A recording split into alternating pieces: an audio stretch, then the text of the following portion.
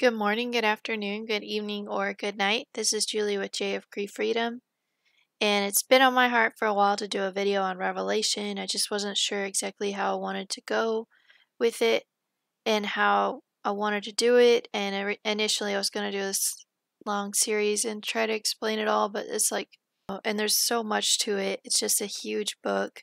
So I just wanted to share a little bit of what I have found to be encouraging to me. It's helped me relax about the book.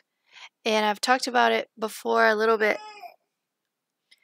I've talked a little bit about it before in a different video, and it's partly that a large portion of the book of Revelation, in my view, is in chronological order. And it's taken me years to wrap my mind around it and see how that would work. And I know there are things called asides. So an aside is where there's a picture shown, like a spiritual picture of the woman in heaven with the stars, and then she gives birth to a child and Satan tries to kill it. Obviously, those types of pictures throughout Revelation don't have a specific timeline, and if they do, God knows it. But the way it's written is incredibly confusing, some of those sections. But in general, it's agreed which of those sections are considered an aside. That part, if you're wanting to look that up, that part is not too confusing, but I'm not going to mention to you every single instance that I think John is doing that. But the basics are that whenever there's a number, so let's say number 1, seal number 1, 2, 3, 4, I believe those are given in numerical order for a reason. I do believe they start. And then there are some teachings that say that these are overlaid upon each other, all happening at the same time. Like the first seal is the same as the first bowl and the same as the first trumpet. And that, for a long time I would take people's word on that, but it would just confuse me because I didn't understand. I was like, how can this be happening at the same time? I started to receive words from the Lord about a year or two ago, like specific ones. And in one of them it said, a writer writes forth. And there are other prophets who have had prophecies that have a writer. They describe which writer is coming forth, one of the four writers, the four horsemen. I was reading today in Daniel. I thought it was neat. He was talking about how he heard but he didn't understand. That was in Daniel 12, I believe. And that's the way I felt about Revelation. The prophecy that I received about the writer, I felt like I heard it, but I didn't understand, and I didn't get it. That was the beginning, part of the beginning of me trying to understand how this whole book can really fit together. And I had heard a lady say before that the Lord gave his prophecies in order, but I didn't believe it because to me there are just so many problems with that. And I've just spent the past year or so thinking on those problems. And I will share a little bit of what it was that caused me to trip up on that, but then be able to work through that. So one of the first things that was difficult for me is at the end of the seven seals. I believe it's the seven seals. It talks about how the sky is ripped open. And for me, that was hard because I didn't understand how could the sky be ripped open and then we still have 7 more trumpets and 7 bowls to go. But then I started looking a little bit about the pole shift. People talk about the pole shift sometimes on their websites and what that would entail. And it's just so many odd things that can happen to the earth in that type of instance. So thinking about there being more access to sunlight and the sun being able to scorch people's skin because there was something ripped open in the heavens, I was able to really think, okay, you know what, maybe that's possible that it's opened and then the other judgments come. So then we have the 7 trumpets. I think a lot of people get tripped up on what is physical and what is in the spiritual realm.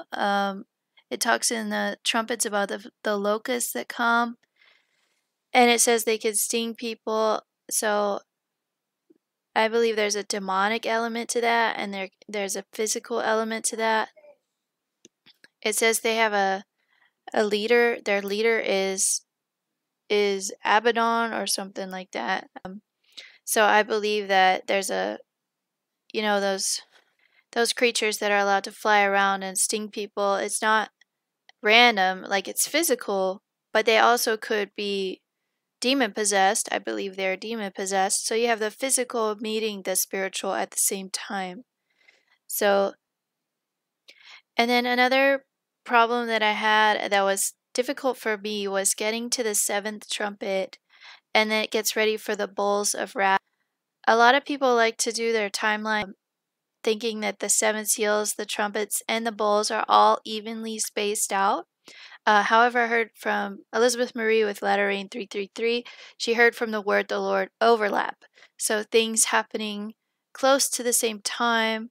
It's traditionally agreed the seventh seal overlaps with the first trumpet and the seventh trumpet with the first bowl. The way she said it made it sound like there are multiple pictures in Revelation that are happening at the same time. Like to explain that, if you think of a famine, it doesn't start all at once. It's like a slow growing until there's a full-blown famine. So I had to take a look at the seventh trumpet in Revelation 11. It says, 11:15, the kingdoms of this world are become the kingdoms of our Lord and of his Christ, and he shall reign forever and ever. I looked up the word become, because I believe that this was just it's an opening for these last bowls of wrath to come down. It will happen quickly, I believe. These bowls, when they are opened, when they're poured out. The word are become, I looked that up to double check what it means. And if you don't have eSword, it's a pretty cool tool that you can use to double check the King James Version of the Bible and what it says and what the words say. So that word are become in Greek is G1096, and the G is for Greek. And the definition is to cause to be, that is, to become or come into being. I was encouraged by reading that definition. It's coming into being, this kingdom. So as it's coming into being, I believe these seven bowls are being poured out. So that was encouraging to me to read and to look at. And then when you look at the seven bowls, they are really, really terrible judgments, honestly. Like a lot of animals dying, the water turning to blood. It said the people deserved to drink blood because they had killed so many of the Lord's saints. Those bowls of wrath are so intense that I believe God is merciful enough that they don't last so long, that they're not going to be happening for years and years, but a shorter period of time. And also falls in there is the Battle of Armageddon. So I was thinking about that as well. The Battle of Armageddon, it has a lot of people. There will be a lot of people killed, but at the same time, there will be other people in other parts of the earth. So God's going to make it clear that his judgment has come for the people worldwide and also for the people at the Battle of Armageddon. Okay, this was obviously very broad and very open. I did not go into a whole lot of specifics. I just wanted to keep this short and bring out the point that I wanted to bring, which is to encourage you to take a look again at the book of Revelation and see for yourself, study for yourself. If you think there could be a possibility of what I'm saying is true, if you find that it's true, I submit to you it's really encouraging to kind of just relax and be like, okay, this is happening. I feel in general that I can understand what's happening, what God is doing.